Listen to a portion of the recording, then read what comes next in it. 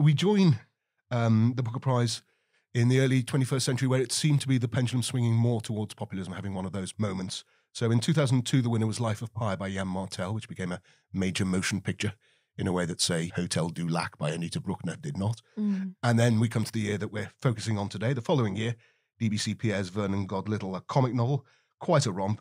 And I was around at the time. You were depressingly 5 or something. I was 5. Oh, God. Well, maybe 6 by that point. My birthday's in May. 6 or... Yeah, that's 1 year more, James. Okay, fine. I wasn't 6. I do remember it being hip, actually. Quite a cool, hip book to have. And Really? Yeah, and I don't think all Booker winners have been cool and hip, but this one certainly was. But this naturally led to controversy.